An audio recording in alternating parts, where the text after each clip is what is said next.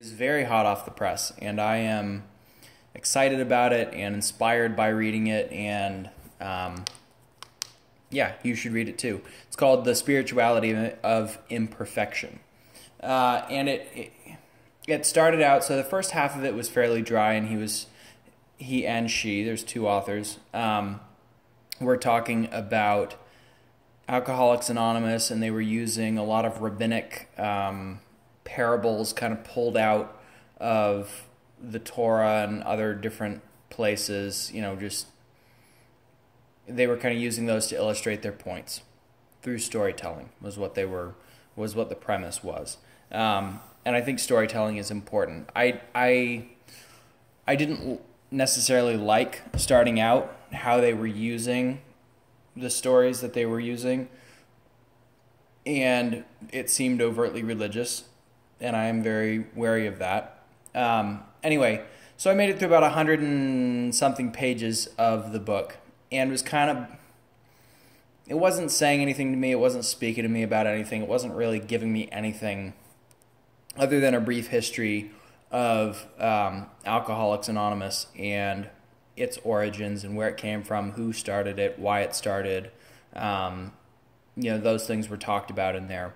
And the authors were writing it, I felt, as kind of an apologetic book for Alcoholics Anonymous. I was trying to figure out why they were writing it, but then they started getting into the specifics of what the big book from Alcoholics Anonymous actually talks about, regarding forgiveness and resentment and tolerance and acceptance and all that stuff that they go into. And it was that section, it's like the last half of the book, where they go into a lot more of that stuff, actually spoke to me a lot more than the first half, which maybe they were just warming up and kind of getting into context and whatever.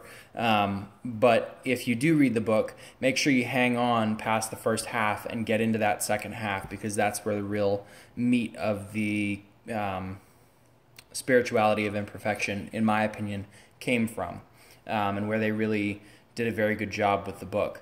I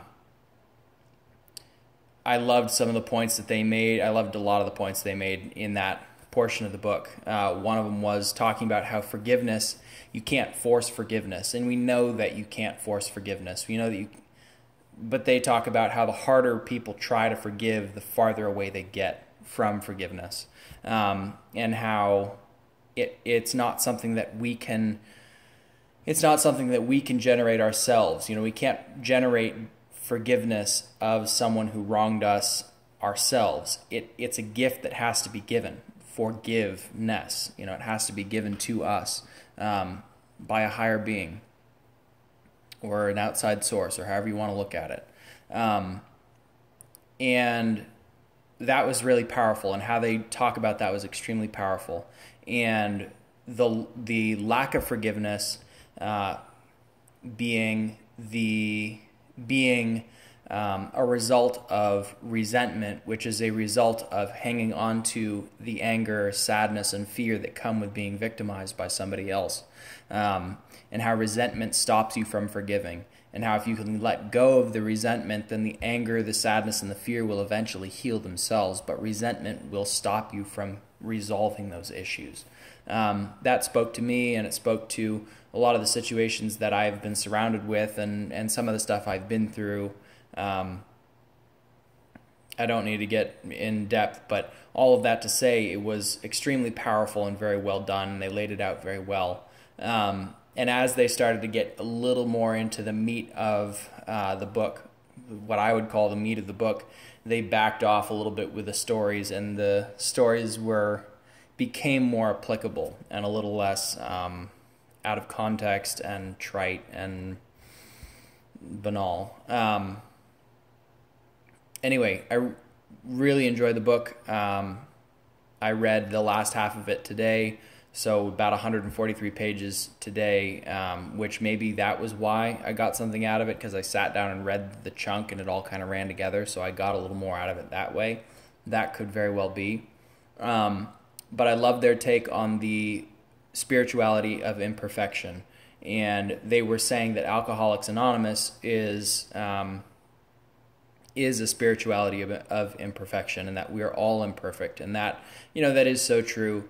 In any spiritual practice that you are involved with, or you've read about, or you've known, it always started out as acknowledging the imperfection of the human and doing your best to grow from that and build from that, not to gain perfection, but to acknowledge your imperfection, and as a result become humbled by it, and as a result become more empathetic to other humans, be able to reach out and give, and in kind receive, and all that stuff. They go into that. And it was interesting to me how they portrayed Alcoholics Anonymous as a spiritual group and as a spiritual community, which I understood that it was a group to help people who were struggling with alcoholism and wanted to get clean, or saw that as the only way out, or the only solution. But looking at it through the eyes of the authors in this book, it was very interesting to look at it as a form of spirituality, a very new form of spirituality, a very recent form of spirituality, to help people realize their imperfection, acknowledge their addiction, and deal with it in a healthy way, instead of having their lives ruined by it, or all of the other things that could happen from addiction.